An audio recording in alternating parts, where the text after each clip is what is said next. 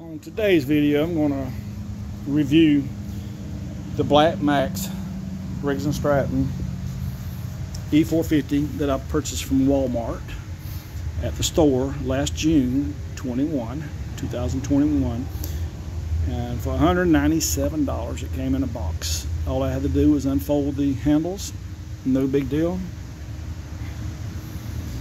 And I can't tell you how many times I've used it, probably 24 times at least.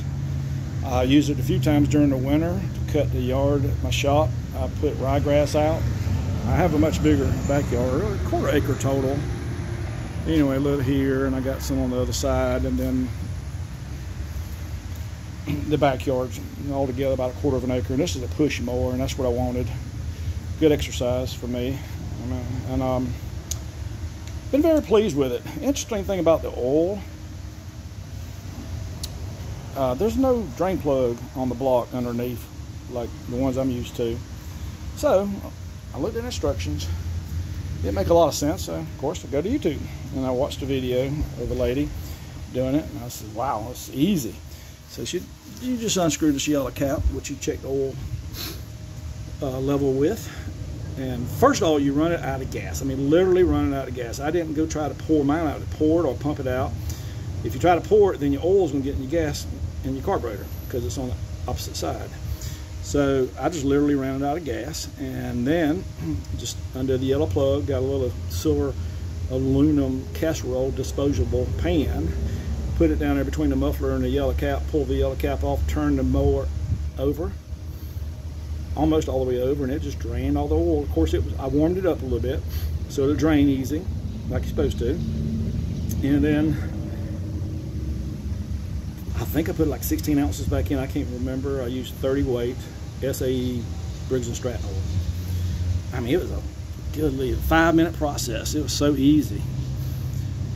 I kind of liked it better than putting a lawnmower on a stand or a table and getting underneath of it, cutting your arms all up to try to get a plug, a wrench in there. And anyway, been very happy with it. Did I say I paid $197 for it last year?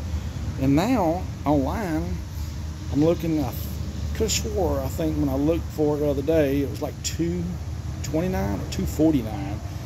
Like everything else, going sky high. Thanks to Biden's inflation. Anyway, we're going to give her a little crank here. I got to go, matter of fact, mow the yard today. She's always not failed to crank me. Usually on the first or second try, you prime it 3 times. See if I can do this with a phone in my hand.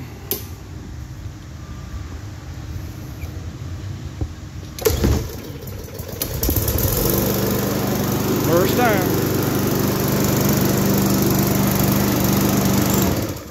And also, it's a mulching mower as well. And I do mulch a little bit over here on the front, try to get some more grass to grow. But basically, just lift this up, snap that off. It just goes in there like that. Snap it back on.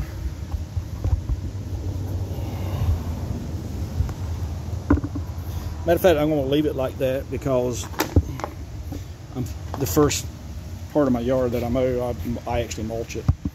So anyway, hope this helps. Got any questions, make a comment. If you like the video, give it a thumbs up. It's just basically a 1-year review. And